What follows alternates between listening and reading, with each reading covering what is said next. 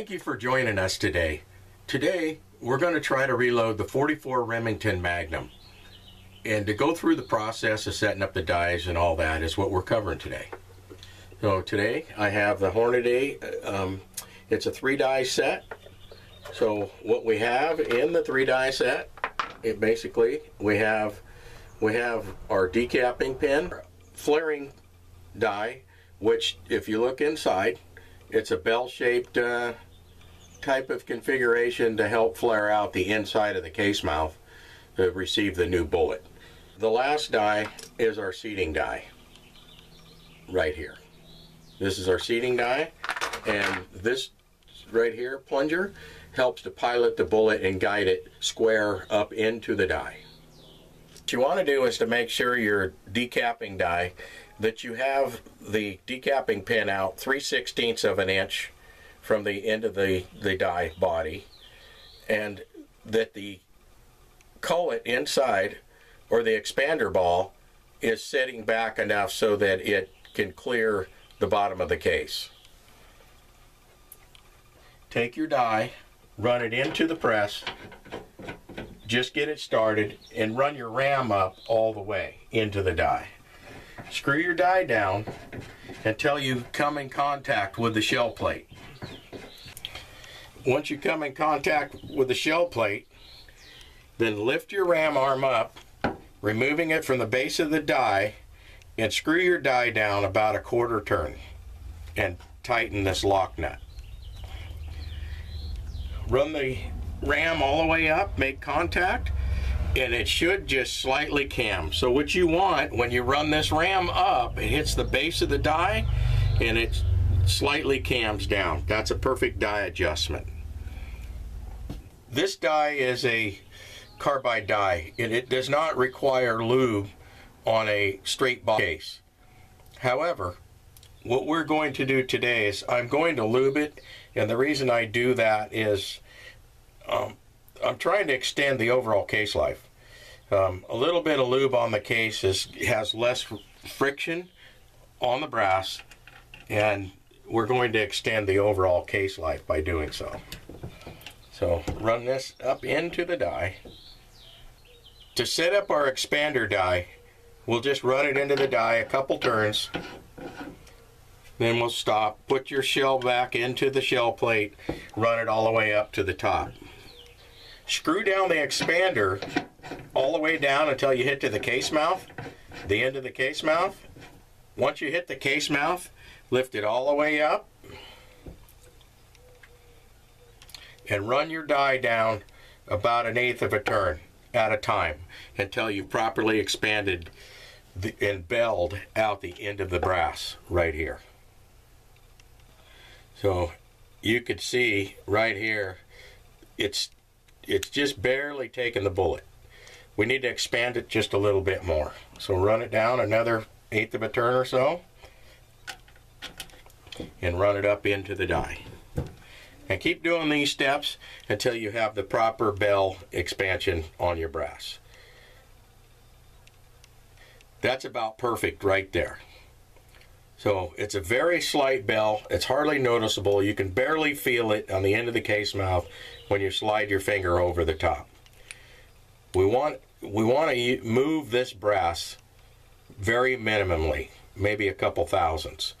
We don't want to move it like 20 thousandths or an exaggerated bell out of the end of the case mouth. It'll shorten the life of the brass. We just want enough to run the bullet up into the bullet seating die and have it seat without crimping the brass. Sometimes it'll compress the brass if you don't have the bell wide enough to receive the bullet.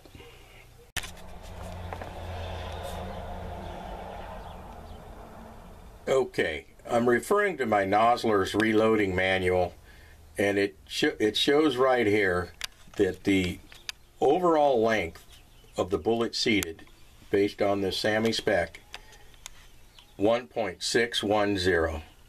So what we're going to do is seat the bullet to that SAMI spec. We're going to run our seating die into the press. To do that, we will need an empty shell casing and insert it into the shell plate. Run your way up. Now, screw your bullet seating die down until you touch the case mouth. Once we make contact with the case mouth, we'll start with backing it off one turn. And just lock this ring. So we backed it off one turn from the end of the case mouth. And what we want to do, back off this seating stem, insert the bullet, and run it up into the die slowly until we make contact. Now, we've seated the bullet a little bit. You can see right here, we've seated it a little bit and the cantilever is still exposed. So we need to go a little bit more and keep adjusting the die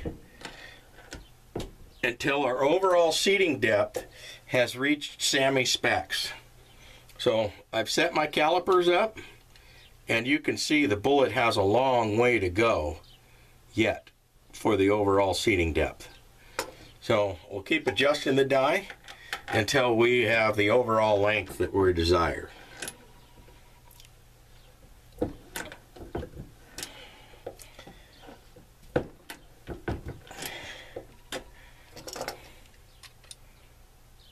Okay, we're almost there.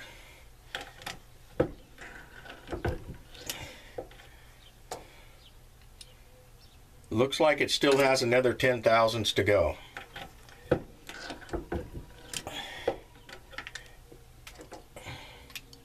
Okay, we have seated the bullet to the proper spec. Now, the next step will be to take the stem and back it off a couple turns. Loosen this lock ring and run it down a quarter turn. We're trying to establish a crimp on the bullet. So run it all the way up and see if we have a crimp on the bullet. There is a slight taper crimp. I'd like a little bit more. You don't want it exaggerated, but there is a slight crimp on it right now. So what I'm going to do is turn the die down another 1/8 of a turn. Run it all the way up. Check your bullet. And I now have the proper crimp on the bullet. So the next thing, put it back into the shell plate. Run it all the way up, back to where it was crimped. And this seating stem right here, run it down until you hit the top of the bullet. And now we're ready for production reloading.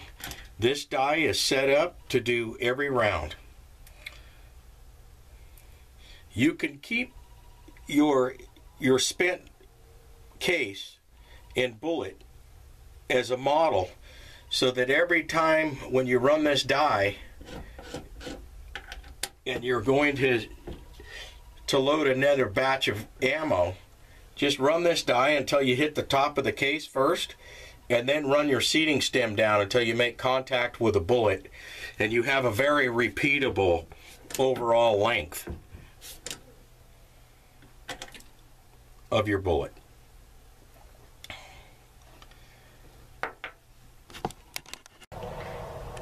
Now we have a perfect round to go to the range.